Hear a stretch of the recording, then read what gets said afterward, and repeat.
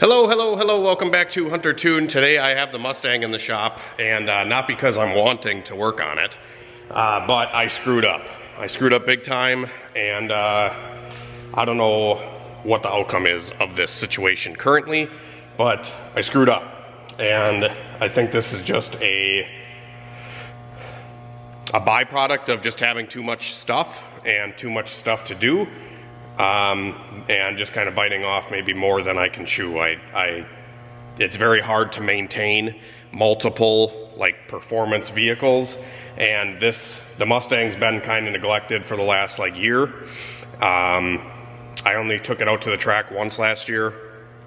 Everything worked great, but the car did sit all winter. It's now April, and I would go start the car probably every week or two, just to kind of make sure, I like to kind of get the injectors firing, and I like to just kind of get the car up and running once in a while, to get everything moving. I think it's good for it. If you leave it sit for extended periods of time, stuff can happen. And I think the worst thing for vehicles is to leave them sit. I think the more they're used, the longer they last, in my opinion. But like I said, I just have a ton of stuff going on, and I want to focus on the Hondas and stuff this year, and the end of last year just doing more Honda stuff. So the Mustang kind of got put on the back burner a little bit, and I tried to sell it. Didn't really have anybody that was interested, which at the time I thought was a good price of $20,000 for this car that runs 8s, but it just ended up nobody ended up buying it. So I hung on to it. And I'm like, well, I'll try again maybe next year to sell it, or maybe we'll do something else with it. I haven't really been in love with this car because it's pretty much a track-oriented build. It's not really streetable currently. It's pretty much a trailer car that goes to the drag strip and then races and then comes home in the trailer, which is fine. But yeah, so anyways, moral of the story, I'm gonna get right to it. I got this whole thing tore apart. I got the intake off of it, and I'm about to pull the turbo kit, and I went out, I don't know, it was last week or the week before that. I went out and I was actually gonna move the car. It hasn't been that cold here this winter. There's only been a couple days where it's gotten down to freezing, and that was earlier in the year, and the car was running fine, no issues. However, a week or two ago, I went out and I tried to start the car, and it just clicked.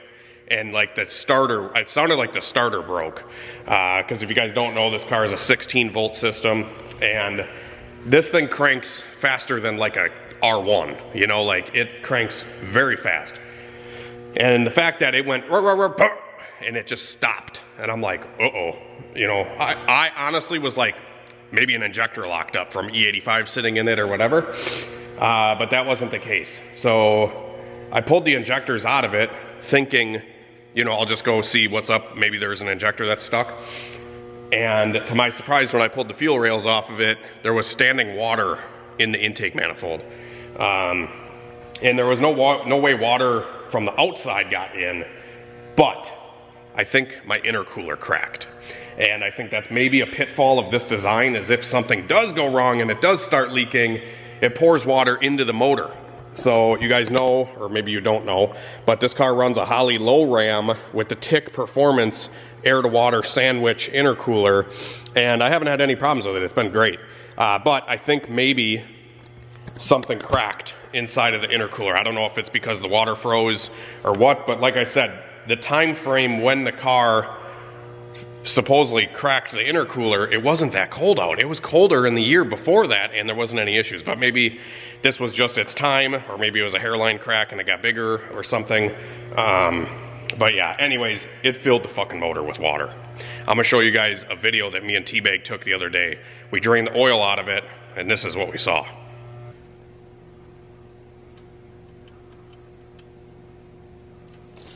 Oh my gosh. Look at that's all this straight water, dude. Yeah. Actually, you know what? Yeah. Wait till the oil starts coming out. That'll be second. Oh man, that sucks. Ah, good flow. Good flow. Good flow. Wow. That's impressive. That is impressive. Wow, good flow. I wish I had that good of a stream. Huh. Funny. Well, when your car doesn't turn over, drain the water out of it. So, needless to say, I screwed up. I screwed up. It's just neglect. It's impossible to maintain more than like maybe 2 race cars. I've been focusing on the S2000 lately. I also have been doing some stuff with the black K20 Turbo over there. I want to do some more stuff with that. And then I have my sedan with a K24 in it. I have another EK hatch outside and my EG hatch. And then I picked up this WRX. There's just, and then I have like 7 or 8 bikes too that I'm trying to maintain and whatever. Plus, new family life now, and it's just, there's a lot of, I got my irons in the fire with a lot of different cars, and it's just honestly irresponsible because I'm not able to upkeep all of them. Or if I was upkeeping all of them, it would be a full-time job and I wouldn't have time to sell you guys injectors and do huntertune.com. So it's been a very tough balance, and you guys wonder why you haven't seen car content as much. It's because the website's been doing really well and it's been taking 95% of my time up. So the car stuff really has been put on the back burner, and it's been, now it's gonna cost me because who knows if I've hurt the motor or whatever. I pulled the intake off of it and the car still does not crank over, so I'm assuming the cylinders are full of water. I hope it's not rusted, and I don't know what the heck. So, yeah, it sucks. It really freaking sucks. So, yeah, like I said, I screwed up, and this shit just happens, I guess, whenever you don't pay attention to your vehicles, you know. If you just like leave them sit around, stuff wears out, I think, faster when it's sitting there versus when it's being used. So I think my best advice for everybody is, if you got a car, maybe you should use it, or you should do some really good like storage stuff if you're gonna like leave it sit for extended periods of time. Because don't learn the hard way like me, because now I really don't know what I'm gonna do. I actually really wanted to sell this car, and maybe I still will in its current state. I don't know. Yeah, I don't really freaking know what I'm gonna do. My initial plan this year was just to, I honestly wanted to sell the Mustang and focus on the S2000 more, and then my Turbo EK hatch, because I have a bunch of stuff for that, and I wanted to do more Honda drag racing this year with the single cam build that I plan on doing and like all that stuff. It's just like 900 things to do, and then when I think about all these things to do, I don't do any of them because, I don't know, I'm just mentally sick, I guess. I don't know.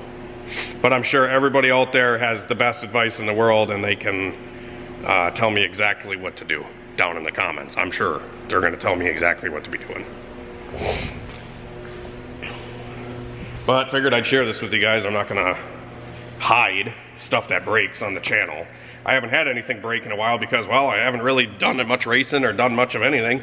But like I said, this is one of the failures that happened, and it happened from just sitting. So I'm gonna get the turbo kit off, and then might pull the harness through and stuff like that, and just kind of clean up the engine bay a little bit.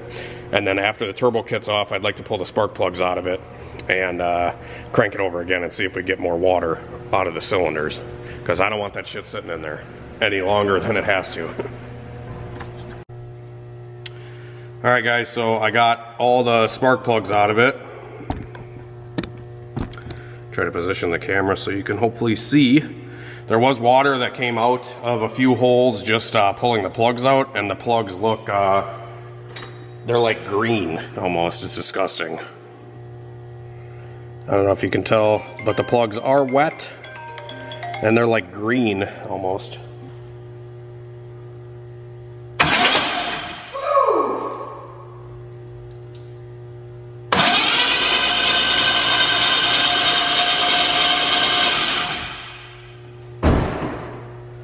Whoa! I hope that got on camera. It splashed me damn near inside the car. That's crazy. Yeah, so yeah, there was some water in it. Good thing is it's spinning freely now. Beforehand, it would literally just go click, clunk, clunk. Water is not good inside the engine. So, yeah, now what, I guess? Fog the cylinders? Should I put my bore scope in there and see if they're rusty? Oof, maybe we should try that, and I'll put the bore scope down there and see if the cylinders are rusty at all, because if the cylinders are rusty, I don't really know what I'm gonna do. But if they look clean, maybe I'll just fix the intercooler and kind of throw it back together. Or, I don't know. I don't know what I'm gonna do. All right, so I got the plugs pulled out of it, and I'm gonna put this camera in the spark plug hole, and I'm gonna see if I can see any rust on the cylinders. I picked this guy up on Amazon. It's an Endoscope C30. This was super cheap. I wanna say it was like under 50 bucks, and it works great. I still haven't even charged it since I got it. It's almost dead, but I've had it for like 6 months, and I still haven't even charged it. So the battery in this thing's pretty good, and it has a little light on the end of the camera, so you can see in those dark holes. But let's go check out the inside of the cylinders and see if we can see anything. All right, so I'm gonna try to wipe off the camera lens here to get the best picture we can. So let's see what the damage is, if we can even see anything. So I'm gonna try to set the camera right here. Hopefully you guys will be able to see it. And in the spark plug hole we go. Oh, get in there. There's the cylinders. There's a little rust water. I don't know, I'd probably run it. The pistons look really good. I wonder if I can get... Yeah, these cylinders don't look terrible. So I'd probably run that one. Let's try the next hole. Let's see what this one looks like.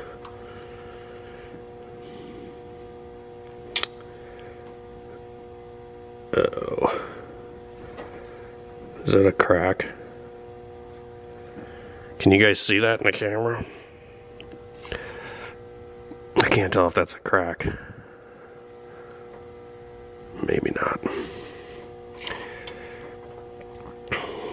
There's still water in this one. Sorry if I am over the top of you guys right here. There's the ridge. Still water in this one too. I don't know. It's kind of tough to say, honestly. It is tough to say. One thing I know is there is still a little bit of water in the cylinders, so maybe I should try to blow them out quick and then try again. All right guys, so I got pretty much all the water out of the engine at this point. I blew it all out. And looking at the intake valves actually still look pretty good. The pistons look good. The cylinders are maybe a little bit duller than they were when I first put the motor together, but that's kind of to be expected.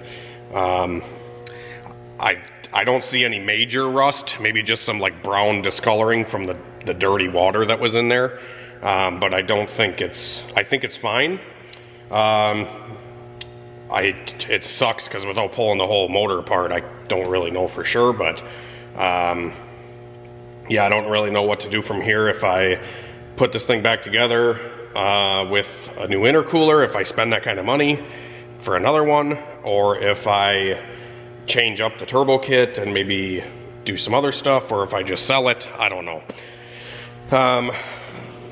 I think the smartest decision currently is to just get rid of it as is to somebody if they want it. If you guys are interested, shoot me an email, huntertuned@gmail.com. You know, maybe I'd consider just getting rid of it as is. If I did keep the car, I want to clean up the wiring and I want to clean up some stuff and maybe maybe redo the turbo kit so I can put like an actual alternator on it and an actual water pump and not the electric water pump. The electric water pump's okay, but I think putting like a truck pump on it and accessory drive would be cool. But it's just tough with this current turbo kit. It doesn't really fit an accessory drive that well. With the down and forward headers, twin turbo kit set up like this.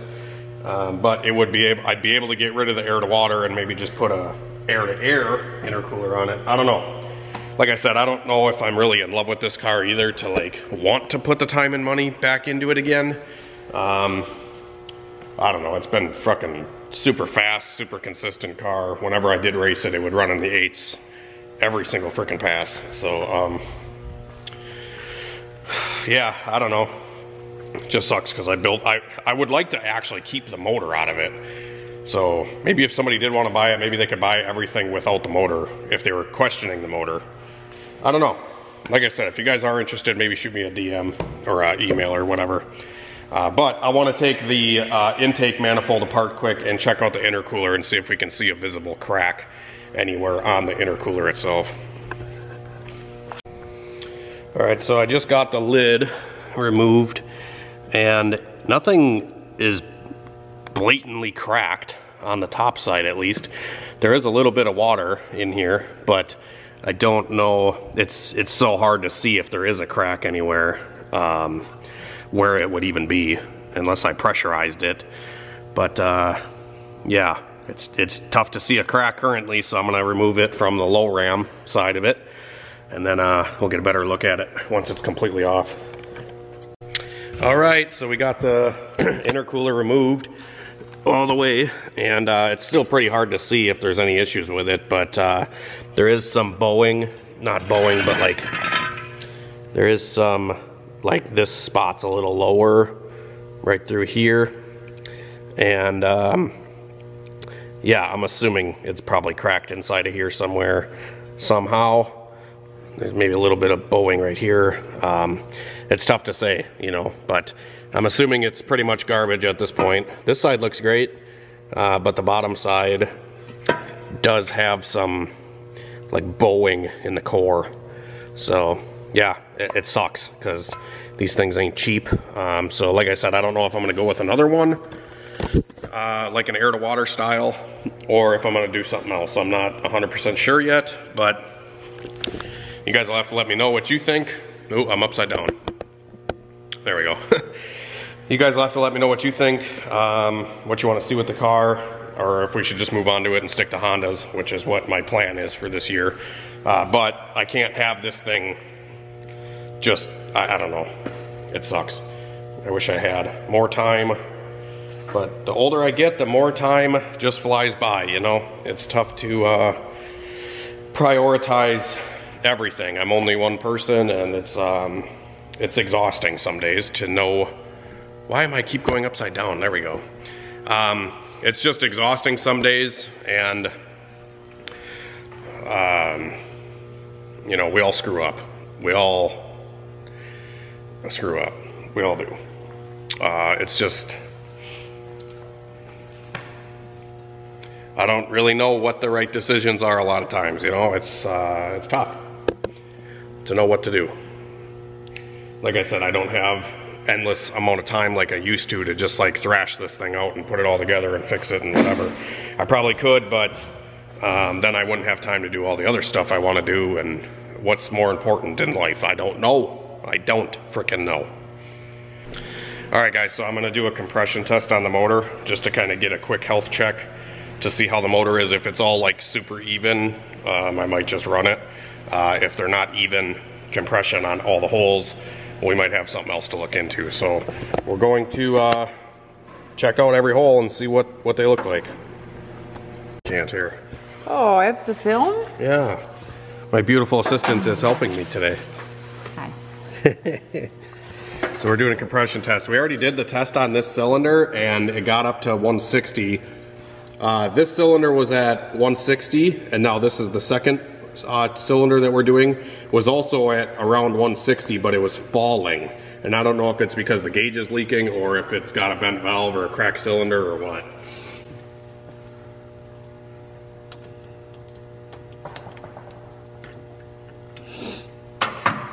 should see when I let off, if you can hear any air coming out of here. It seems like an awful lot of tasks for me to do at one time. So I just pulled the radiator cap off, and I'm gonna crank it over and see if we can hear any air leaking out of the cap here. That'll tell us if it's got a cracked cylinder.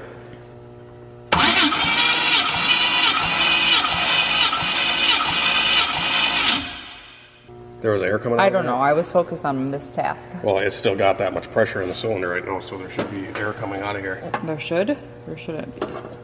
See if it's moving. So maybe the gauge just wasn't all the way tight, but this one's at like 180 or so.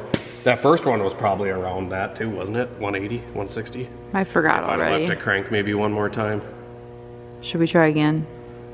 I'm trying to let it crank like 6 or 7 times. Next cylinder, cylinder number 6.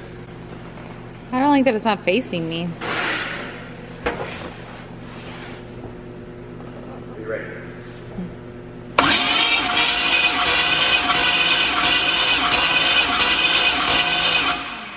Was it still climbing?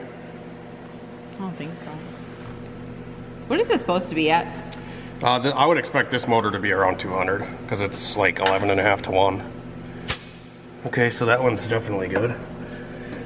The one that we just did was like 180, wasn't it? Or was Yeah, it 200? like 190 probably. So far we have like 160, 190, and 210. They're all supposed to be the same. I mean, I don't know, I feel like probably close to the same.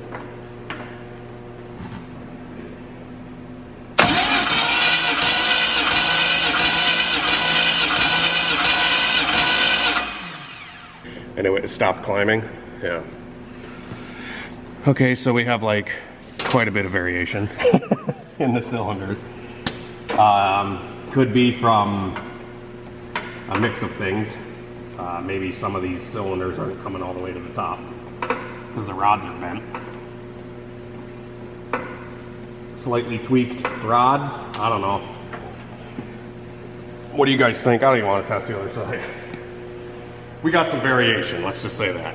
You're really not going to test the other 180, side? 165. What was that last one? 165? 165, 210, 190, and then the one before that was like 160 or 180. Probably should, shouldn't you? Yeah. Not like it freaking matters. It probably has to come apart anyway. That hole is a little tight.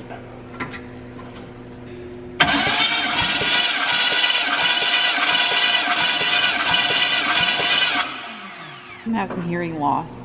I'm sorry, do you want to hit the button instead? No.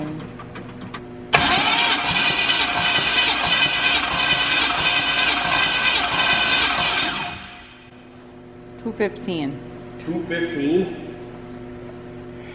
Wow. Okay, so 180 on that one, 210 over here. I feel like this variation could be from just a little bit of wear. I don't know. It's gonna hit on all 8. I'll tell you that much. It's not like it's not like the compression's low enough to not make power. Could be like head gasket too. Who knows? I'd call this motor healthy, honestly. It's got over 150 on every hole. It's plenty fine.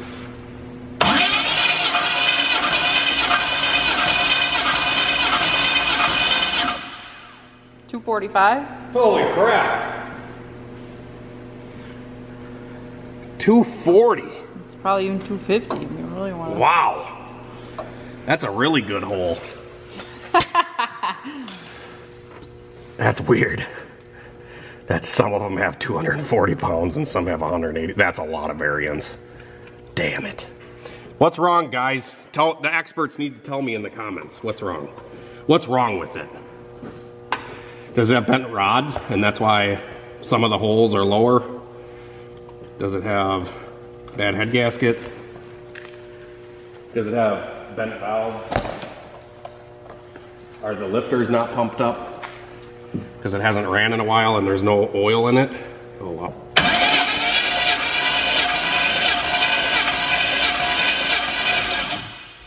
supposed to puff air out of there like that? Out of where? The hole? What hole? Over there? The exhaust? Maybe. It was puffing out of here? I think so. Yeah, that's normal. 210. Yeah, this could be just because the motor's dry too. Who knows? It's probably junk now. Because I cranked it over without oil. Are you being sarcastic? I don't know. It's probably a little hurt. So there's the compression test. I don't know. What are we gonna do? Get rid of it? What do you think we should do? Me? Sell it? Wow. Somebody come pick it up. I just don't know if I have time to fuck with it. Or More want so, to. you don't, yeah. I don't want to. You can always make time for things you want to do. Yeah. So anyways, have a great night and a better tomorrow, guys. God bless everybody. And thanks for watching the video. Hopefully you learned something or laughed or made fun of me. I don't know. See ya.